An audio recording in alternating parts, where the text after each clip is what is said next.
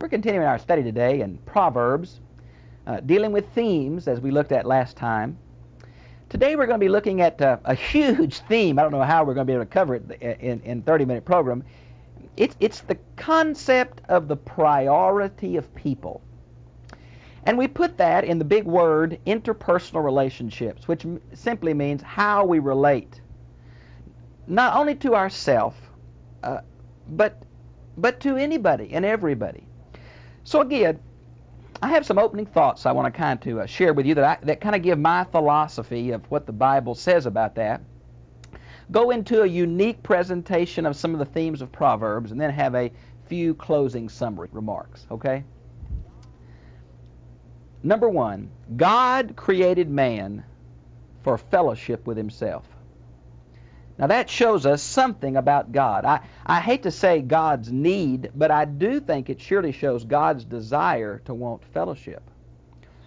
Man is made in the image of God, and thereby needs fellowship also.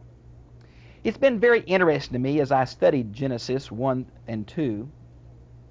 In Genesis 1:31 it says, "And it is very good," speaking about creation.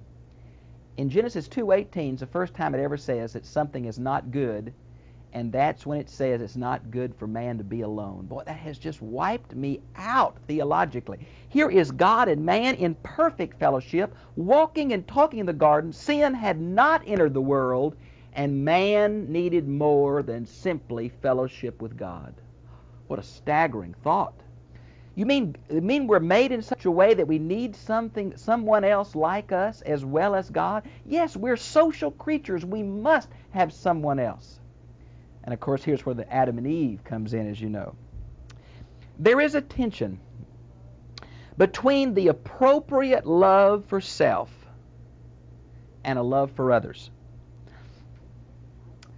This tension, I think, goes back to the fall, which is in Genesis chapter 3, verses 8 through 13. I guess the saddest passage in the Bible. God came walking in the cool of the garden to visit with Adam. He had visited with him for we don't know how many years, maybe decades, maybe millennia for all we know. Adam, where are you, Adam? Now, folks, God didn't need information about the location of Adam. Problem was, Adam didn't know where he was. And this whole scenario, God says, "What have you done, Adam?" And Adam says, "It's the woman that you gave me." And then the woman says, "It was the snake." Do you catch how man was estranged from himself, estranged from his wife, estranged from his world, and estranged from his God? That tension in our relationship has been there. And yet, I think we have to come back and give a perspective on that. I think too often we say that self-love is always evil. That can't be true. God loves all. He loves us individually first. I think we can say that God loves you is a true biblical statement. But God also loves all mankind collectively. In the book of Leviticus, chapters 19, verse 18, which is so often quoted in the New Testament, the Bible says, "You shall love your neighbor, covenant partner, as yourself." Now that implies that an appropriate self-love is mandatory for a proper love for others. This is quoted so often in the New Testament. Mark 12, 28 through 34, Matthew 22, 37 through 40, and Paul uses a summary in Romans 13, 9. But we've got to love others also. Others, our love for others really show our love for God. Here are a few about loving others, not just loving ourselves. 1 Corinthians 10:24, 1 Corinthians 13:5, Philippians 2, verse 2 through the end of the chapter, at least through verse 22.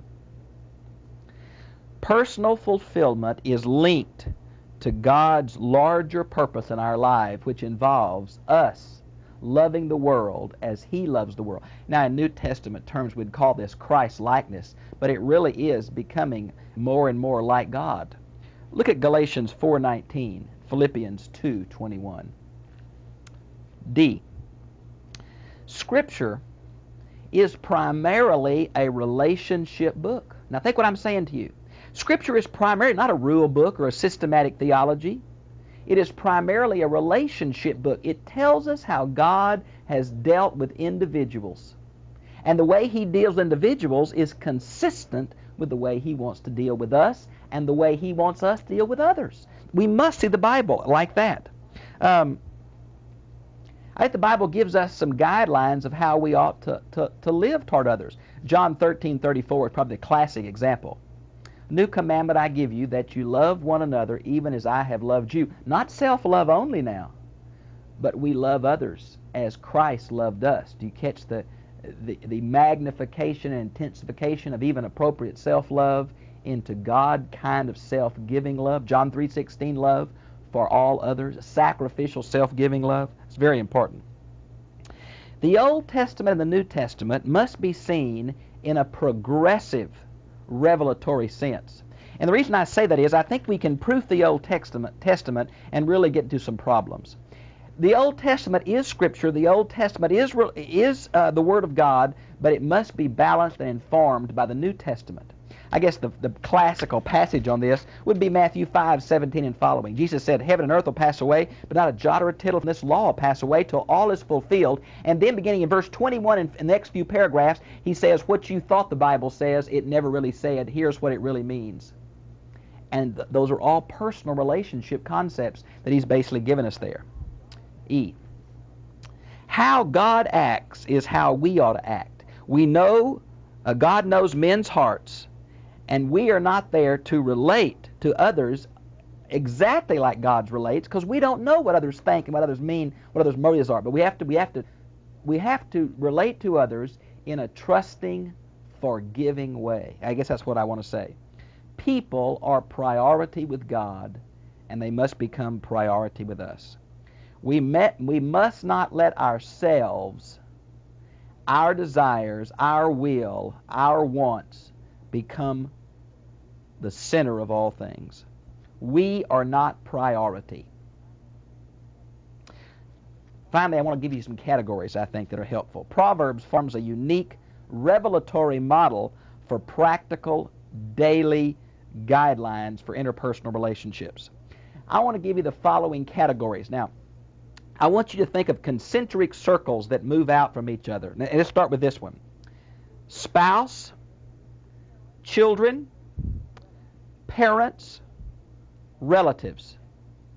We would call that the extended family. How we relate to those who know us best and we are blood related to is the first maybe concentric circles of help that Proverbs will give us. Secondly, if we expand that from family to friends, and of course by friends I mean covenant partners, and then to the whole world.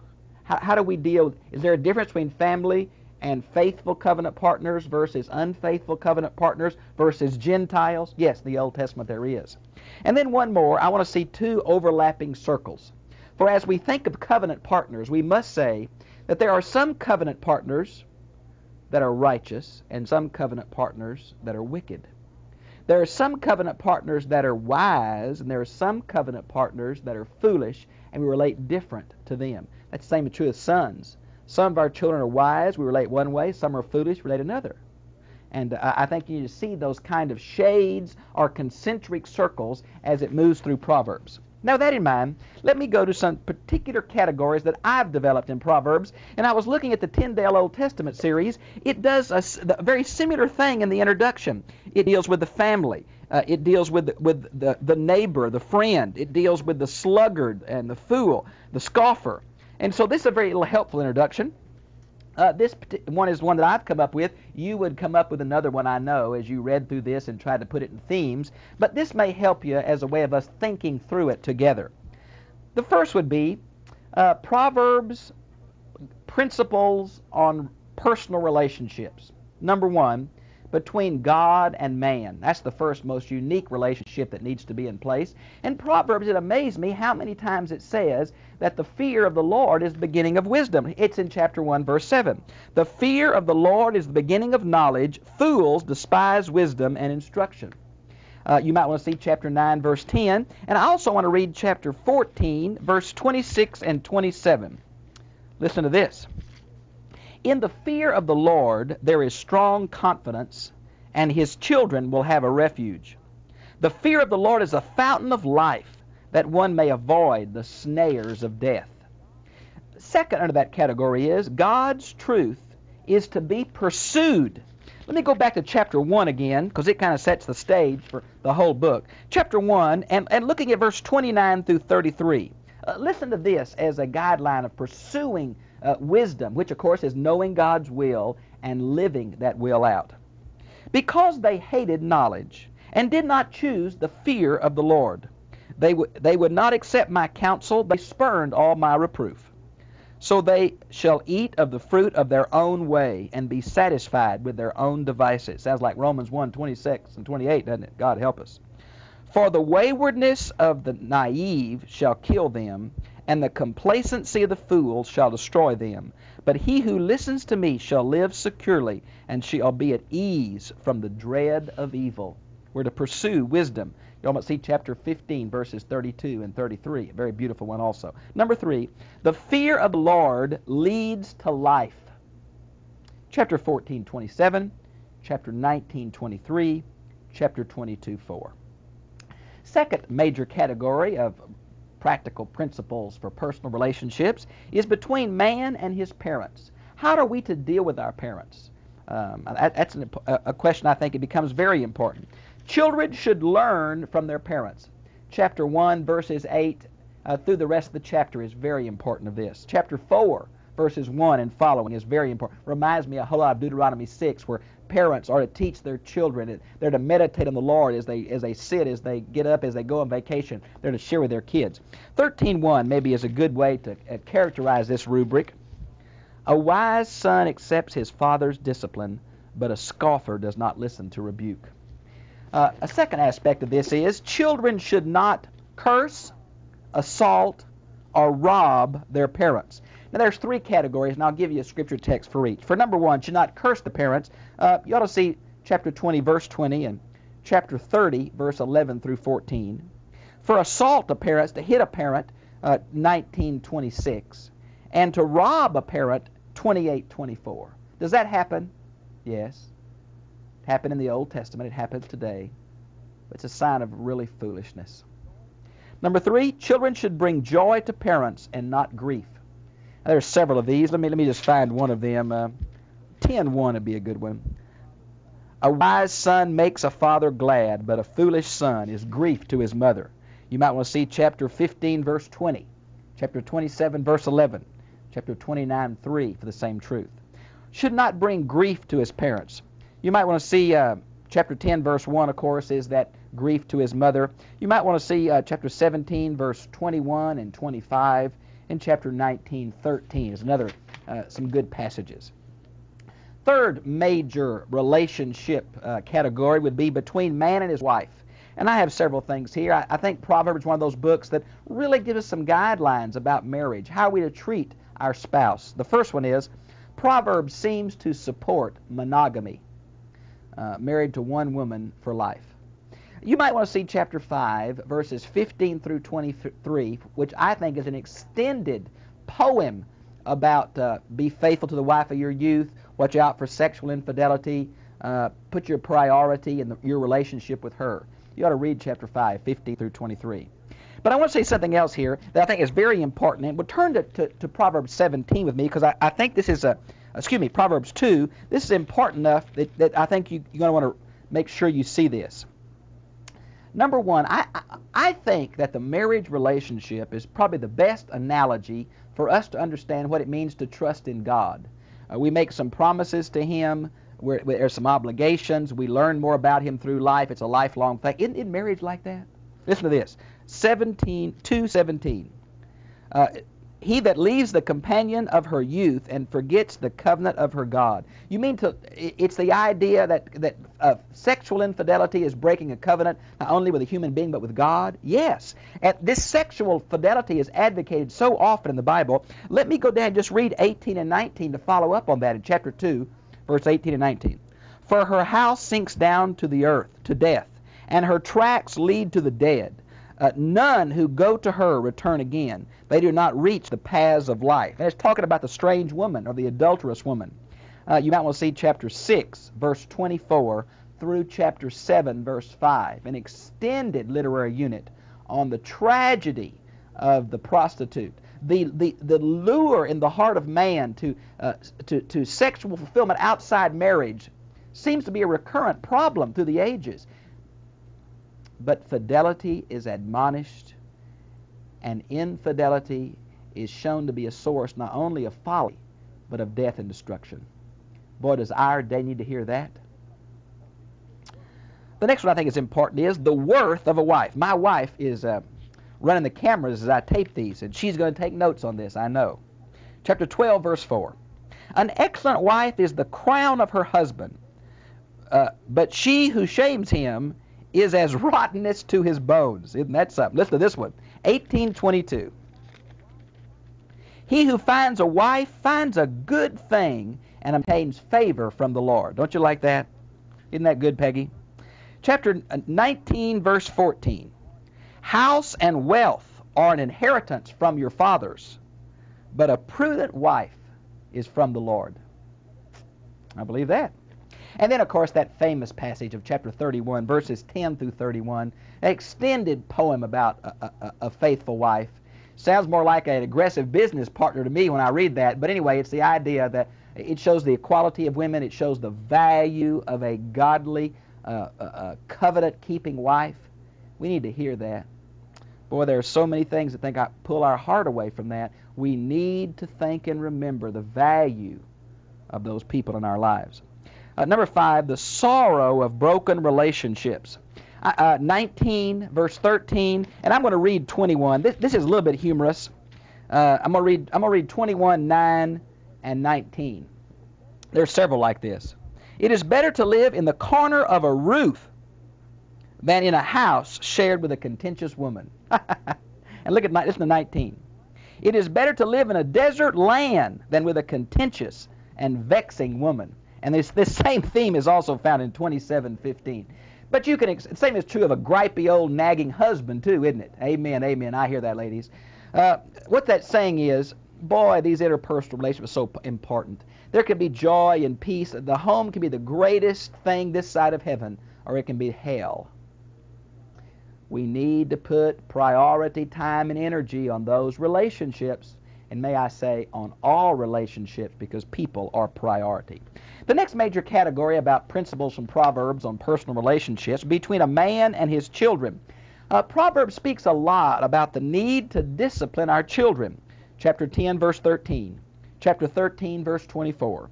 Chapter 15, verse 32. Chapter 19, 18. 22, 6 and 15. 23, 14. 29, 15.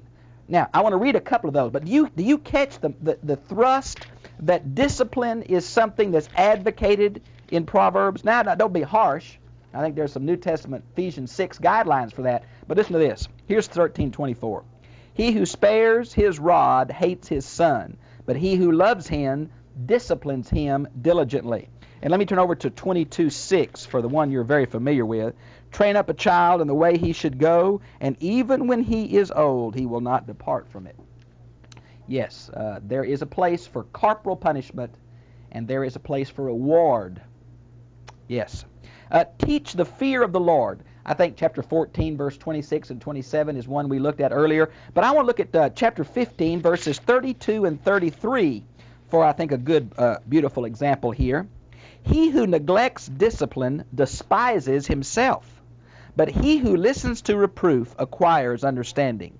The fear of the Lord is the instruction for wisdom, and before honor comes humility.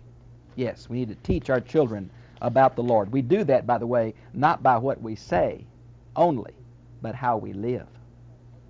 The next major category would be between a man and his relatives. It's surprising there's not more said about relatives. And of course, relatives, the Hebrew word can mean a brother, an in-law, a cousin, an uncle.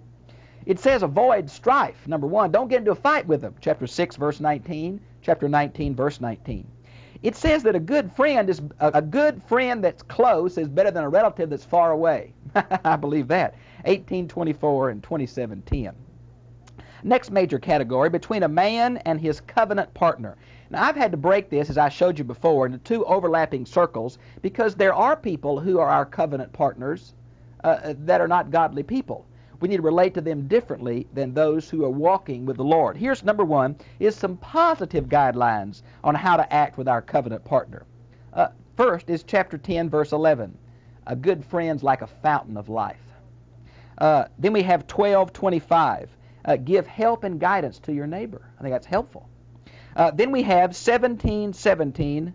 A friend loves at all times. Then chapter 18:24. A friend who stays closer than a brother. Boy, let's read that one. That is so beautiful. That's used often in the New Testament.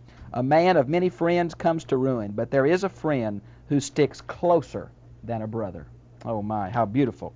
Then chapter 27, verse 10, and that I quoted that earlier. It's a friend that's close is better than a brother far away. And now here's some negative aspects about how to relate to people who are maybe in the church or maybe like a covenant brother, but they don't act it, and you can certainly tell them by their fruits, Matthew chapter 7. First will be chapter 3, verse 27 through 30.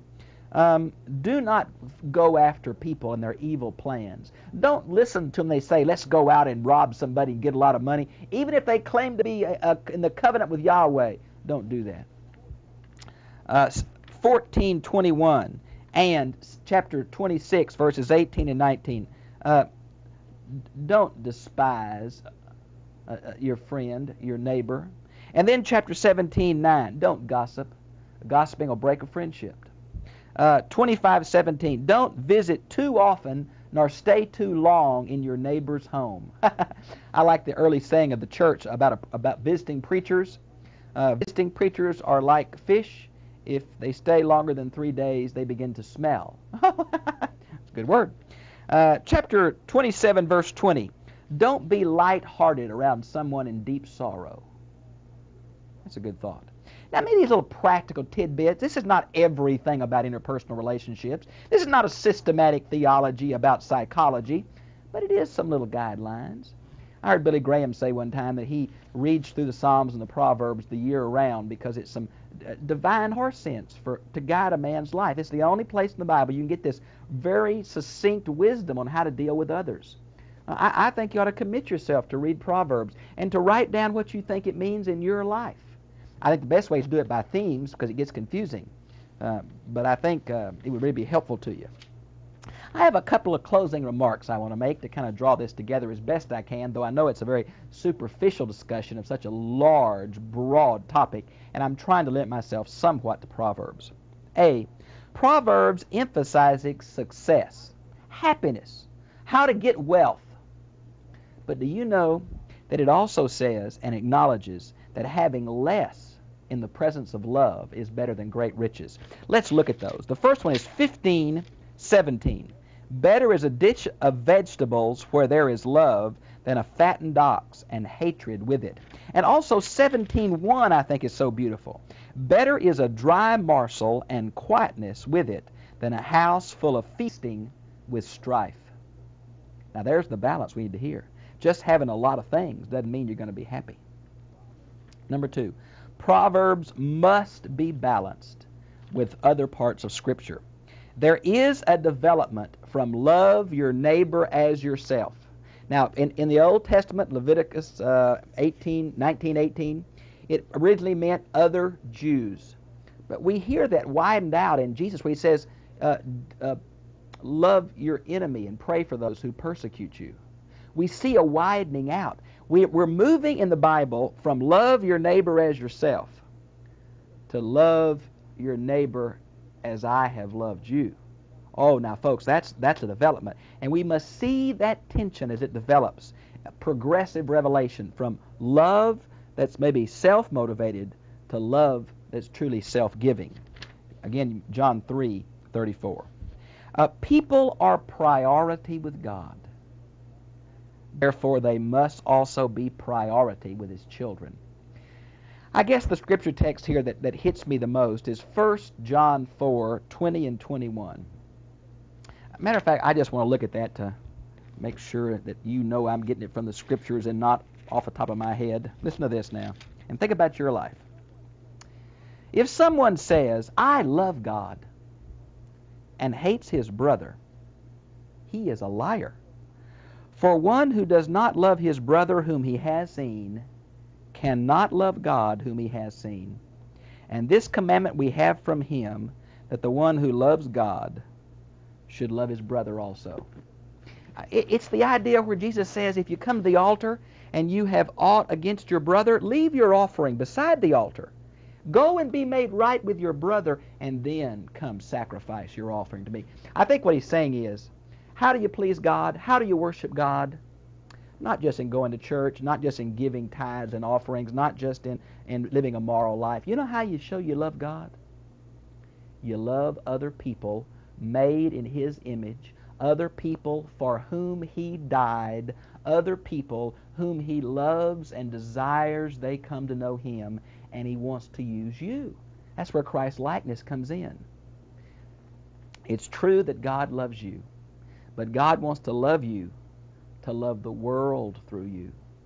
Interpersonal relationships are the key to life, are the key to happiness, are the key to doing the will of God. I've enjoyed being with you. I hope you'll think through this. I know this is not extensive, but I hope it is a start to help you think on these things. God bless you. Have a good day.